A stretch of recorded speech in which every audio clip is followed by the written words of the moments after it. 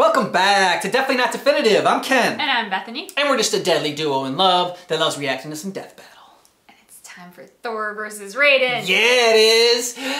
So familiar with both of these characters. More Thor than Raiden, but I mean, you know, we've done a ton of Mortal Kombat reactions on our other channel, Definitely Not Definitive Games. So, yeah, who do you think's gonna win? Any predictions? So I think Raiden. You think Raiden? I'm gonna go with Thor. All right, you're team Raiden. I'll go with Thor as my bet. And we'll see who comes out victorious. That's what we'll do. We'll pick champions. Mine's not based on anything powers related. Mine's just like... I like his hat. He's in Mortal Kombat, so he's going to be a lot more comfortable with like gore and death and just brutality than Thor. So I feel like he's got the edge. Thor's going to think it's too much of a game. Okay, all right. Good reason. Good logic.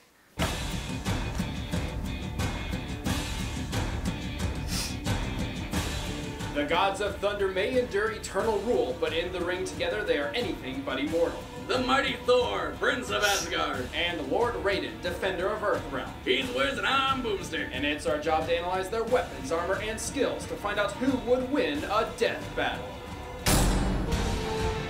In Norse mythology, Thor's the god of thunder, strength, healing, and oak trees. Well, regardless, he was badass enough to get his own comic book. Thor, Odin's son, was conceived between the All-Father and Earth's elder goddess with the intent of creating the strongest man in the universe. He can lift over 1,000,000 tons, move at supersonic speeds, never feel exhaustion, survive the vacuum of space, and talk with frogs. He's immune to poison, burns, and electrocution, and he can survive the heat of the sun or even a planet-bursting explosion. Well, I guess that's what happens when God bangs the earth. While Thor is not invulnerable, he is augmented by his godly status and a fraction of the all-powerful Odin force sealed within Mjolnir, his enchanted hammer. That's his weapon? That thing is way too tiny. I mean, if he was the god of mending fences or something, I guess.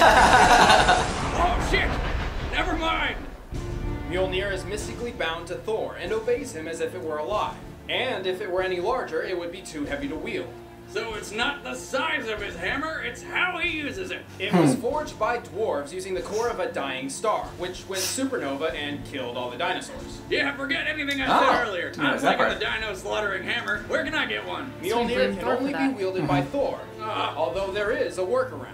Red Hulk once carried the hammer into space because Thor was still holding onto it, which may be one of the dumbest technicalities ever. But Mjolnir is not the only thing in Thor's arsenal. He wears the Belt of Strength, which, surprise, doubles his already powerful might. And naturally, as the god of thunder, Thor can manipulate the weather. Storms, tornadoes, the wind, he can even summon deadly bolts of lightning. He also has some control over the earth. He can make earthquakes that span entire continents. Thor has fought and defeated many of the most powerful warriors in the Marvel Universe. He's mastered enough martial arts to box Captain America to a standstill and has even overpowered the Hulk. Although, in the past, he could lose his powers when separated from his hammer. Which is pretty stupid, considering his main method of attack is throwing the damn thing. But through some convoluted magic absurdity, this is no longer a problem. In fact, he has no specific physical weaknesses, though he does suffer from a superiority complex. Arrogant and eager to fight, he often ignores even the most perceptible risks. I like him. Next. According to Japanese legend, Raiden is the god of thunder and storms who, when angered, devours the stomachs of children as they sleep. Oh, wow. Child haggis, just like Mom used to make. Well, whenever he had his fill of defenseless sleeping children, I guess he decided to protect the Earth from evil. Raiden is the defender of Earthrealm and a key leader in shielding it from the forces 7 of feet, I didn't realize he was that tall. He's a master of several different fighting styles and amps them up with powerful electric attacks. He sometimes wields a wooden staff, but generally prefers his fists. From the mobile kicks of Taekwondo to the anti-armor combat of Jiu-Jitsu, Raiden's wide variety of fighting styles complement each other perfectly to take down any kind of opponent. This Thunder God uses several lightning-charged special attacks, like the Vicinity Blast, Electric Fly, and the Shocking Touch. Not to mention, when finishing his foes, he discharges so much electricity into them that they combust. The sheer power of these lightning attacks apparently overload his brain, causing him to spout out random gibberish in mid-attack. As an eternal god, Raiden is entirely composed of ethereal energy and can morph into various forms of electrical force. With this trait, he gains teleportation, flight, and unlimited endurance. And like any other Thunder God, Raiden has all sorts of control over the weather and lightning. Raiden has so much power, he can even achieve scientifically impossible feats, like channeling electricity through insulated wood.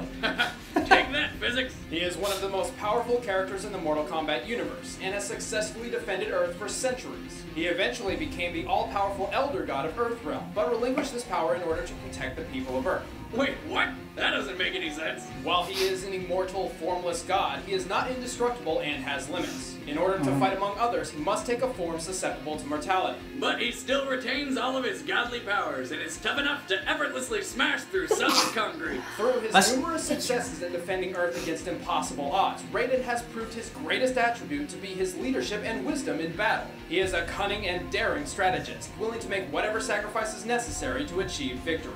Like this guy, that guy, and all of these guys. Raiden, a physical example of sacrificing others for the greater good. Sorry. Alright, the combatants are set. Let's have this debate once and for all. We're stacked! My free trial Netflix It definitely seems to be in his here's another favor. one. Fight.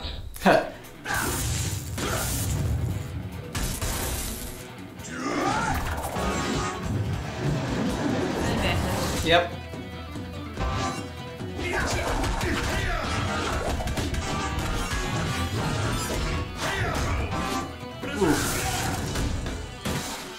Alright, Thor, come on.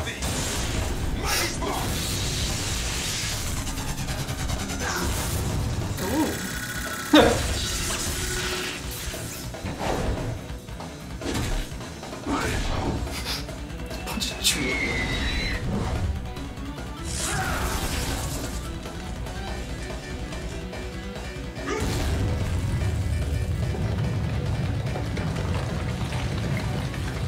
Yep, okay.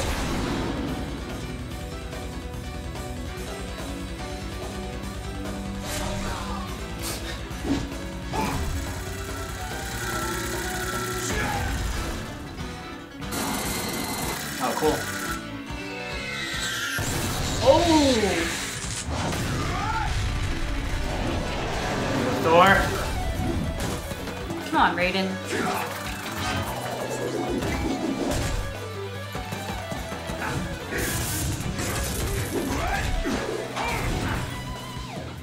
I'm not looking good for Raiden. That's what happens before they pull out the wind at the end.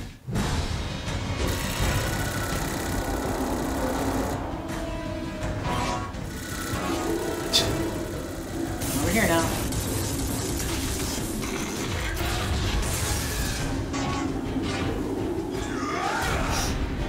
Uh-oh.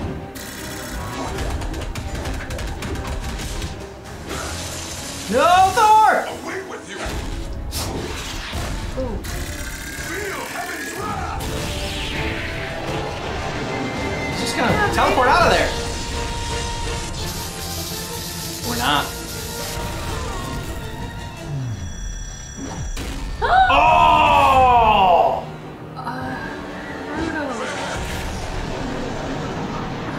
Oh, just launched him into the sun. Only half of him. He eviscerated the bottom half already.